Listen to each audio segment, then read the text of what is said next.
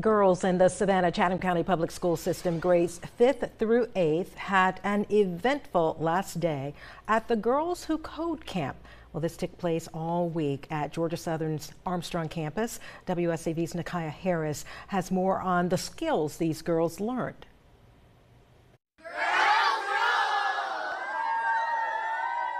Learning, typing, clicking, and coding. The Girls Who Code Camp is a week-long program teaching girls how to code using MIT Scratch, HTML, and CSS.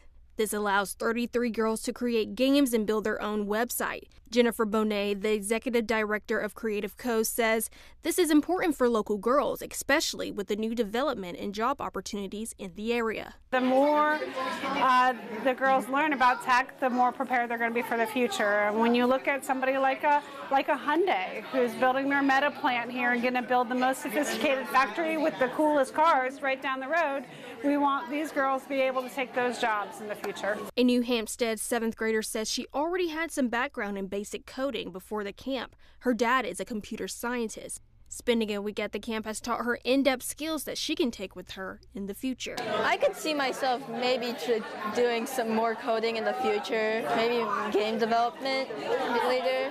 When asking an upcoming 6th grader what her future goals are when it comes to coding, she says, I just want to create websites that will help people in the environment. She also tells me she wasn't sure about coding, but the camp has opened her eyes.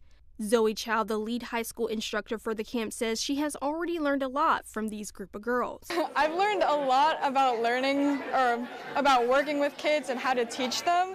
And I also learned a lot about what's like a common error for kids to make in code. So I'm able to spot it out easier or quicker. Reporting in Savannah, Nakaya Harris, WSAV News 3, on your side.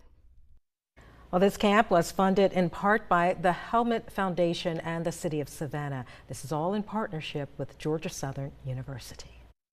Now